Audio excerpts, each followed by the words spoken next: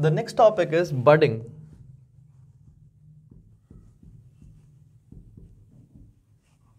What exactly is budding? It is a phenomena or the process where a small outgrowth is seen on the parent body. A small pimple-like structure will grow on the parent body. This pimple-like structure will grow in its size and become like an abscission. Once it gets separated from the parent body, it's gonna regrow to the size of its parent.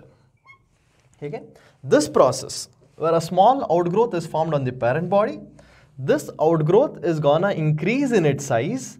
Once increased, it's gonna get separated. Once separated, it's gonna regrow to the size of its parent. This process is known as budding. Now, there are two types of budding if we observe. The one what I've explained you over here is known as external budding.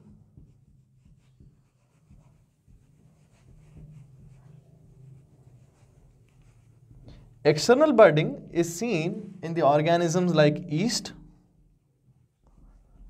and hydra. You can see the image over here. The yeast will show small bud-like structure grown on its body, and then followed by that we have hydra, wherein we see one small outgrowth seen in that. These small outgrowths will get separated from the parent body. Once separated, they're gonna regrow into new organism. This is external budding because bud is growing onto the external surface. Now, what exactly is happening over here? See here, every cellular content is gonna double up. The doubled up part, the new part is migrating to the new cell. So, new parts are going to migrate from the older cell into new cell, because of which the so-called surface area keeps increasing. It's like a balloon. If you blow a balloon, as much as air is blown within this, it's gonna increase its size. And once sufficient amount of nutrition, sufficient amount of content comes into this, it's gonna get separated. Second type is internal budding.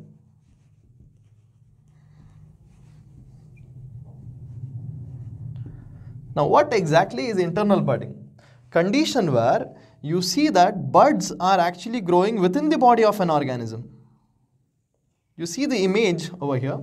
This is organism called as sponge, belongs to group called as Porifera. So multiple buds will develop within the body of so-called sponges, and these internal buds are referred to as gemmules. Please note, gemmules are also known as internal buds. Why? Because they are growing within the body. Once they are thrown out of the body, they'll go fall onto suitable substratum as given in the diagram, and then they germinate into new organism. That is about budding.